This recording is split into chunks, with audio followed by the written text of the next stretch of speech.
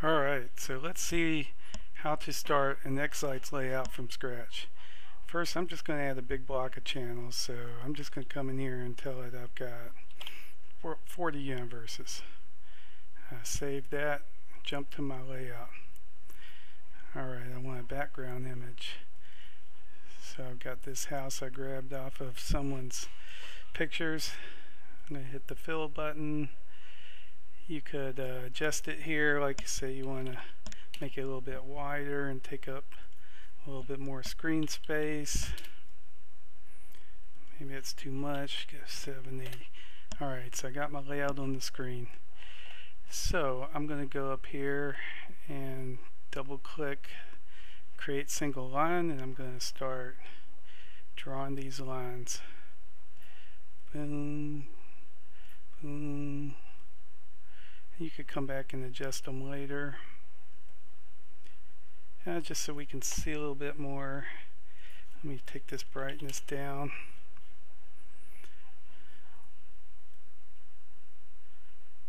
Boom, boom. I'm going to guess that's here.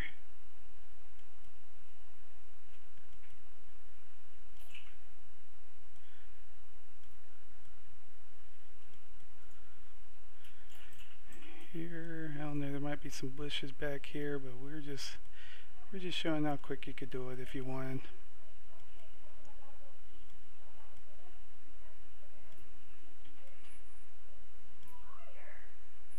Alright, that looks like a, well, I'll do the lines first here. So let me put these lines here. Try to finish this thing off.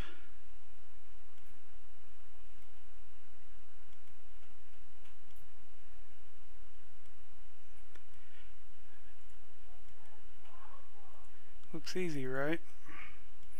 I don't think this takes 10 hours. Someone was saying this takes 10 hours in our program.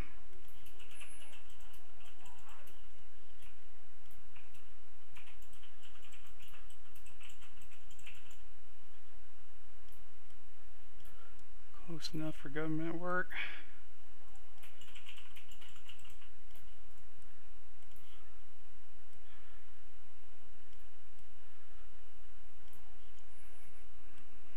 I can call that one good. Alright, if you look, all them models are now chained together.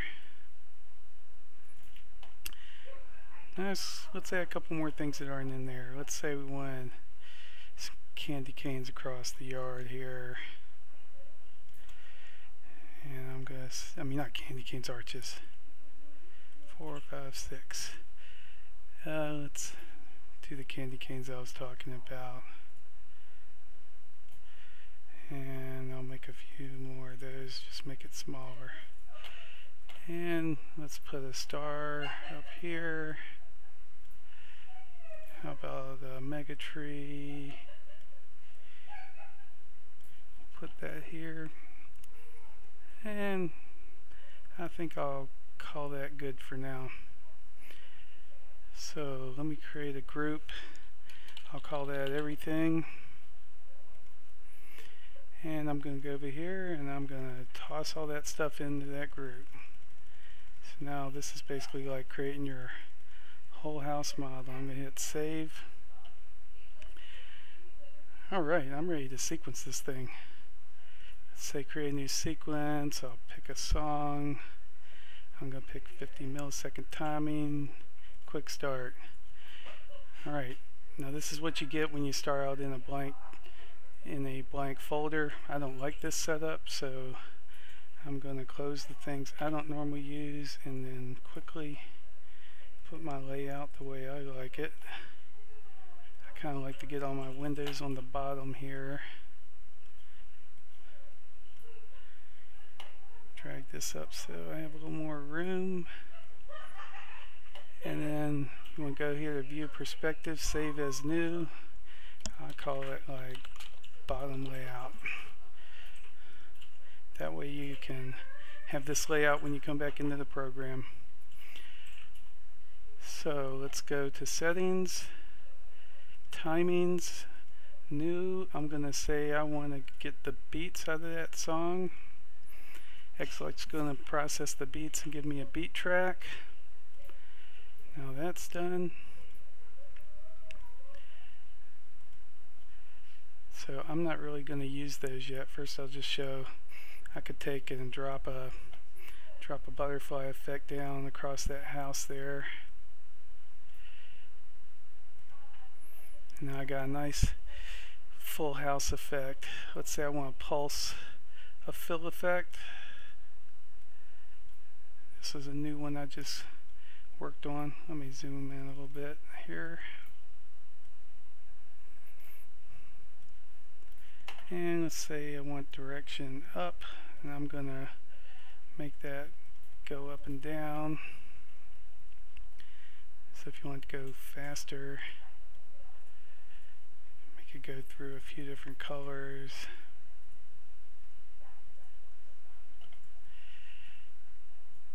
Maybe I want to drop our nice fan effect on there.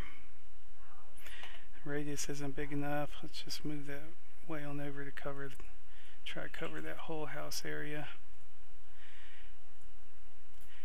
And pull it out to slow it down. Gonna make my blades a little bit wider. I'll just make them 100%. Get a nice covering of everything.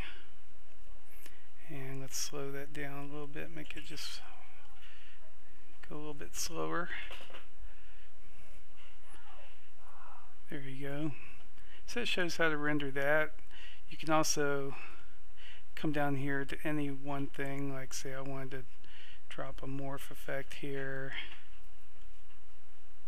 See how that's going across all of them. You could put a second one down here and change the render style to single line, and I need to make that one a single sweep right.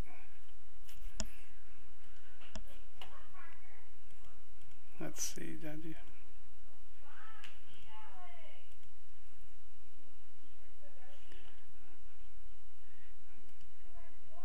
Full sweep right. There we go. So that'll go across all of them, whereas this goes like one morph across, and this is like a copy on each one going across. And you can make that morph have several different tail colors. Let's see, what else can we do? I'm trying to show a variety of effects. Marquee effect you could sometimes do some cool stuff with. Oh, you want strobes, increase the amount. Let's say you don't want, let's make them white. So you can change the colors. Alright, so you've seen that. I'm trying to give an overview of everything we can do really quick. Turn on the timing track.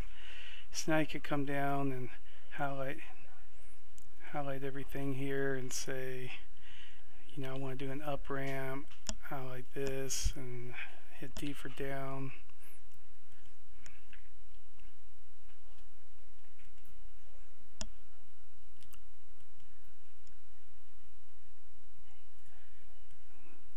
You can do that down here on like any one of these. Like I could go across here and say I want to ramp up. I can hold down shift and grab the, whoop, let me highlight all them, grab the end. Oh, I forgot Alt key. I was trying to do shift. So I can kind of do a chase. That doesn't look good, but kind of shows the idea of some of the editing capabilities. You can grab any effect and move it. You can use arrow keys, go up, down. You can come across and it'll skip over other effects. You can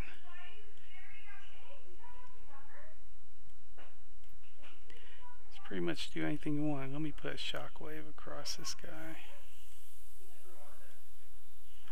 Make the radius bigger.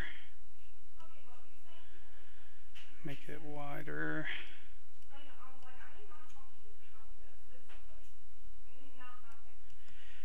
So look at that, 10 minutes.